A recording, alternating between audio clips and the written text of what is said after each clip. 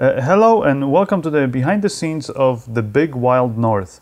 It's a short film that I directed, shot, edited, did visual effects for, and a few other things.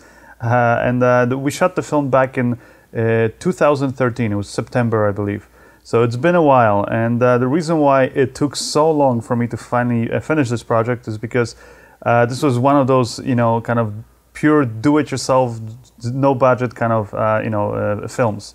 Literally, how it got started is, my brother sort of came up with this sort of rough idea. Me and him sort of talked about it, came up with the story.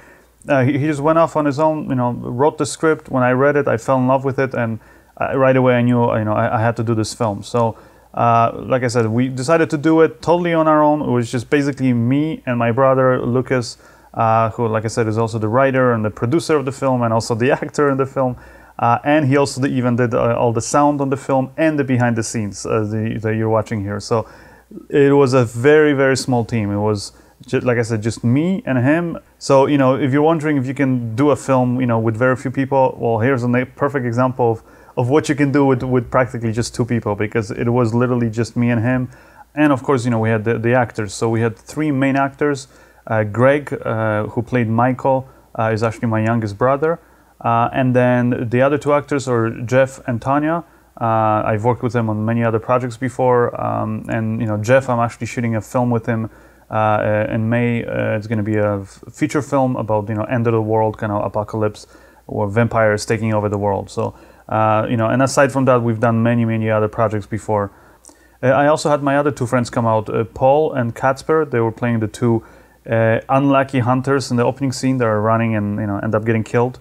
Outside of that, it was just, like I said, it was just that was the whole team. A majority of it was just me and my brother. We had to handle everything.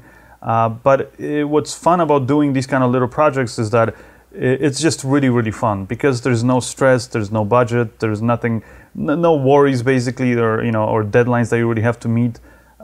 So we kind of just took it easy. We shot the film over a course of 4 days. Or bulk of the shooting was done over four days, and we were just out in the woods, pretty much camping as you see in the film, or hanging out by the lake and stuff like that. So it was really, really fun. Now the first day of shooting was just the opening scene with my two friends. And okay, yeah, looking at the dragon and a Kasper.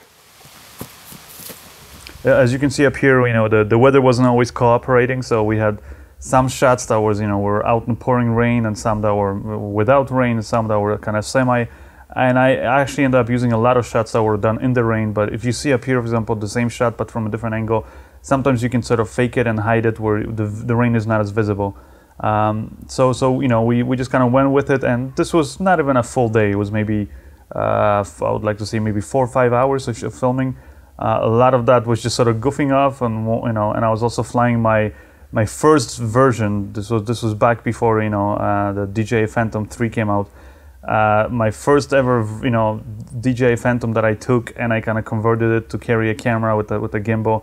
Was not the best setup, but I tried to get the smoothest shots I could for the film, and just getting interesting angles. And as you can see, one time I got way too close to my friend Paul, and nearly I think shaved the hair on top of his head.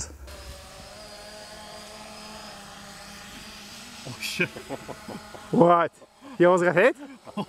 Aside from a few of these close calls, it was a pretty easygoing and safe day. I did fall down a few times, I remember, with the camera while I was running in the forest, and that's just simply because, like I said, it was pretty hard running over there, and of course it was my bright idea to run with the little Steadicam that I had. And now this whole film was shot on the Canon 7D. I used mostly just the one kit lens that I had with it. And most of the shots were done either handheld or on this, Flycam that I had back in the day. I wish I had some of my newer Steadicams that I have now. As you can see, for most of my films, I try to storyboard, or at least storyboard the kind of key sequences, so I know exactly which shots I need to get and what angles. And this film was no different. All right. Second day of filming was with Jeff, Tonya, and Greg. And we shot most of the scenes where the three of them are together, except this one key scene which was simply impossible because of a few different reasons that I'll get into in the tutorial. That's actually talking specifically about how I got the scene and why I filmed it the way I did. So if you guys want to see the extra tutorials, just check the links in the description of this video or go to my website at tomantosfilms.com. And I'm going to be posting all of the tutorials, with regards to this film over there. I also got to use my handheld stabilizer, which was the Flycam, a lot for this movie. And again, if I had a 3-axis gimbal like I have right now, I'd probably use that. But even with this very affordable stabilizer, as you can see, I was able to get some really cool shots. And again, there's another tutorial talking about how I got this shot specifically and sort of how you can best use a stabilizer like this or a Steadicam or a 3-axis gimbal to sort of add a lot of cinematic camera moves and sort of when you use them, how, why, and then things like that. So again, that's another tutorial. As you'll notice, we also got a lot of scenes, at the opening and the closing of the film inside a car. Now, some of the scenes were done, approached differently, but I end up using for a lot of it my do-it-yourself, car door mount, which I have a tutorial that I did for that, a long while. Again, you can check the link for it in the description of this video. And there's also a few other sort of interesting ways that I mounted the camera and that I have since figured out how to mount the camera to cars, and as well as like a little review of some of the car mounts that I've been testing out over the last little while. So again, if you're interested in that, watch the tutorial, about that. It's not the same. You did it! Yeah! Number 1 actor here. I mean, number 3 actor. 1C. He's 1C. Everybody is first class. Tomorrow will be number 1. Yeah. Yes, you can finally have a marshmallow. After a whole day of filming, all he was waiting for is a marshmallow. Now, of course, when you're working on film, especially when you're working with people that you really like, the atmosphere is really down to earth, and there's a lot of goofing around and sort of little pranks and stuff like that going on behind the scenes. So and of course this film was no different. So it's I think one of the reasons, or the main reasons, why I really love my job and just love working on these kind of projects is the atmosphere and the kind of people you get to hang out with, and like I said, it doesn't really feel like you're working. So as you can see up here, there's some of the bloopers from the film. Mark it. A strange balloon. Oh, it's a hen. Let's get all the things. I don't know. I don't ask what they're up to, but they're up to something here. Hey, you want dibs on this first one? Okay, so say that line again, maybe. Hey, you want dibs on this first one? Oh, hold on. Give you good cancer. I thought it was you farting. Motorcycle? I miss him too.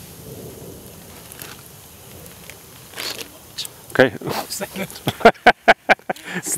keep rolling. Come on, Jeff, you can take it. Literally couldn't breathe, and on top of that, look at my eyes. Which is good. Makes it more emotional. Oh.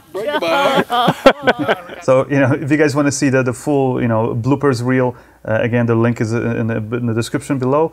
And now on the 3rd and the 4th day of the shoot, we ended up just getting pretty much all the shots with Michael, or my little brother Greg. And it's pretty much all the shots where he's just in by himself or with the dragon. As you can see, here's some of the behind the scenes of how he did some of the sequences of him flying with the dragon. It's not as high tech as you might think. Greg will now demonstrate how to fly. Okay, and now can you swing him slightly to the left side? Yeah, good. Action. Yeah, okay. A little shot at the dragon. But as you can see, whatever technique works, so you can get the shot. That's really what's important. So, like I said, once we finished filming those 4 days, I was busy. I think like 2 days later, I had to go off to New York, then LA, and it just time went by, and then winter came, and I never really had the time to get all the shots that I needed for the film. So that's why then the following year, which was I think it was May of 2014.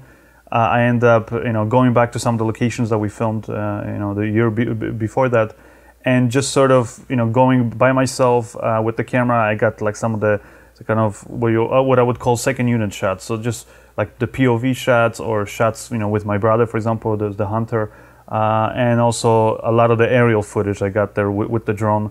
So, you know, if you're wondering why I didn't finish the film, you know, right there back in 2014, it's because, you know, to do all the editing and then the special effects and then the color correction and sound mix and all those things, it just took a lot of time because, like I said, I had to kind of spread out all the work over over a 1 year period. And that's just simply because I was too busy with all my other sort of paid projects. So this film, it was kind of like one of these projects I would always come back to whenever I had a few hours free on this day, or if I had a weekend where I wasn't doing anything.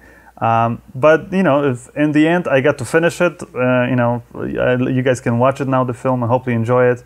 And now I've got some, you know, a lot of cool behind the scenes footage and tutorials that I can share with you guys. So as you can see up here, you know, aside from obviously the few drone shots, the whole film was shot on the Canon 7D with pretty much one lens, most of it handheld or on that little, you know, stabilizer, which is very cheap. You can buy it used for under $100. A new one, I think it's like $150. And that's it. No lights, nothing really that I used on this film.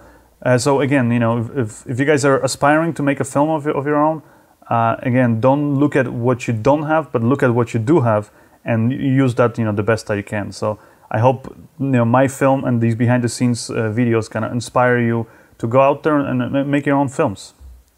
And once again, if you guys want to see all the tutorials based on this film or more information, or if you just want to see the film itself, if you haven't, all of that is available, you know, on my website at tomantosfilms.com, or just click the first link in the description of this video. Also on my website, I have a bunch of exclusive tutorials, such as the Dinner Date Short Film School, which kind of documents and sort of shows you in detail how I made that short film. Or for example, my music video film school, where I show you 3 different music videos that I made, you know, everything from the planning process all the way to the post-production. And I also have a cool new product called Lighting Dozen, where I just show you the cinematography techniques. So I show you how I set up the camera settings, what lenses, cameras I use, how I set up the lights, and then also what I do in post-production with regards to, for example, the color correction of it, and some any little, you know, post-production techniques that I apply to it. So if you guys are interested, then please check out the store on my website. Thank you guys, and I'll see you next time.